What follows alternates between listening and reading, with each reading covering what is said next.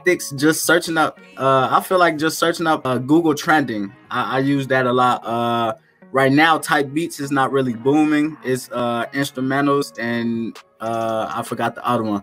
As far as, you know, finding out, like predicting trends, watching trends that are falling off. Maybe for those who haven't really used Google Trends, can you explain like how that would work? You search up some keywords, searches Lil Durk instrumentals or just Lil Durk. I believe he just the voice. You search up the voice, and it'll just come up with a whole bunch of different data, and you could see what's going up and what's not. Google Trends can be an incredibly powerful tool to help you optimize how you market your beats online. But what data is the most important, and how do you really make it work for you and help your business? Today we're going to be looking at a few different ways for beat sellers to use Google Trends.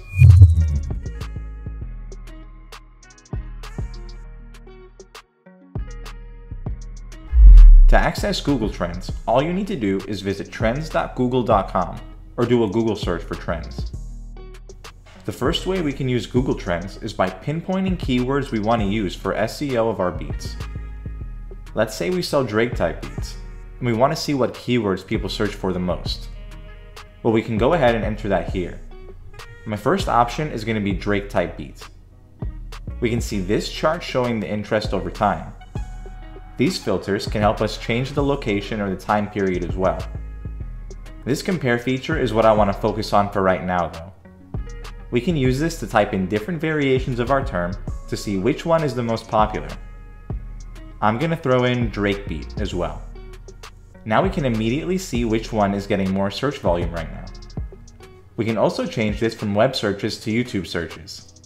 This is probably going to be the info you want to focus on in terms of gauging what's popular on BeatStars and YouTube.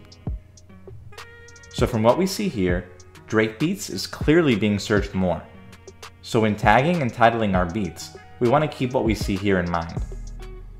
If you scroll a bit down, you can see interest by region and related queries.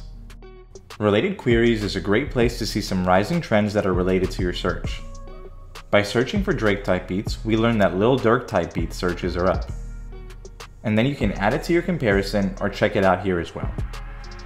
And it's going to do that for every term you add to your comparison. So we can see for Drake beat, we have some breakout trends that are related. Let's go ahead and do a comparison for this laugh now cry later tag. So we see this huge peak here from August of last year where it was just going crazy and outperforming everything. And that was actually the release date. So this brings us to our second way we can use Google Trends, which is running searches on new music to predict the popularity of related beat searches. Let's run a search for type beats for a recent release. I'm going to search for Pop Smoke.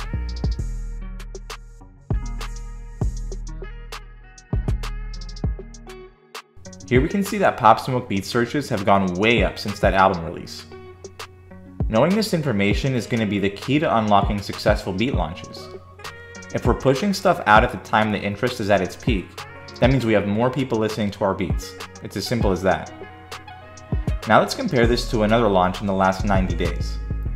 Vince Staples released a new project about a week before Pop Smoke's. So let's add him to this comparison.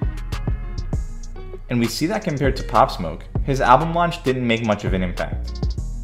Vince Staples is obviously a very popular and successful artist, and there is interest in Vince Staples type beats, but it just didn't create the same surge as Pop Smoke did. So please use release calendars as a resource. Look into the past releases of artists that have upcoming projects, and look for spikes like this that we see with Pop Smoke or like the one that we saw with Drake, because chances are that history will probably repeat itself, and you could be giving yourself a big advantage by having beats ready for peaks in interest. You should also be aware of single releases, anniversaries, any news surrounding an artist. Anything that will get those artists in people's minds and make them want to search for beats. Thanks for watching this video. For more videos like this, subscribe to BeatStars.